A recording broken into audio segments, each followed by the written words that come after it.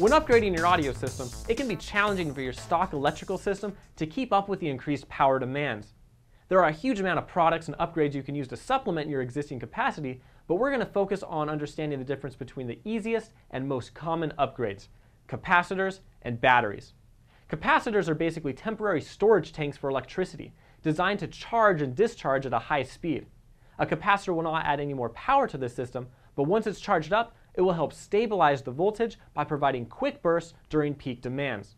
Adding a capacitor can reduce occasional headlight dimming or other minor electrical issues, but their primary use is to help provide your amplifier with a consistent voltage for improved performance. Many car audio enthusiasts are opposed to using capacitors to solve electrical problems, as the power they use often cancels out any benefit they provide. Now, batteries are an entirely different beast.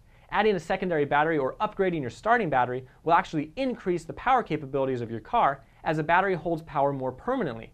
It is a good practice to upgrade the battery whenever you add an amplifier, but it's absolutely necessary if you begin to experience headlight dimming or other electrical issues.